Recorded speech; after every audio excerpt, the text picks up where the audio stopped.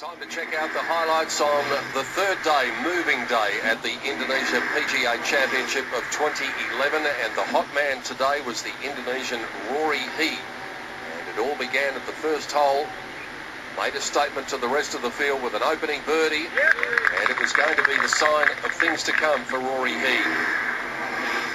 Terrific start, came to the third hole, had a birdie putt of similar length. No mistake there for Rory Hie. We saw Rory Hie's birdie at the first. He picked up another one at the third, and then this at the fourth to go 3 under par for the day. And it didn't seem to matter what the length of the birdie putts was. They were all hitting the bottom of the cup. And the Indonesian galleries were starting to get involved. The sea of red on the scorecard of Rory Hie continued at the par 3 fifth for a fourth birdie of the day. And there was no stopping this man who's won at this golf course previously, using the local knowledge to advantage, and he had vaulted up the leaderboard.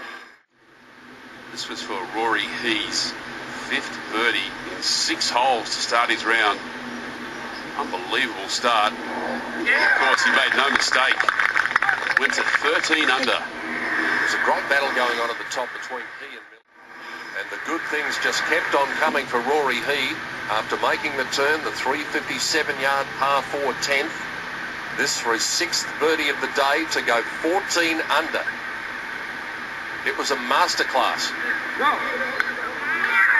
Perfectly judged right on the last roll, and he really did have the eye of the tiger. He had a remarkable feel for the greens today, Rory Hie. Had a good look at this 35-footer for birdie on 12.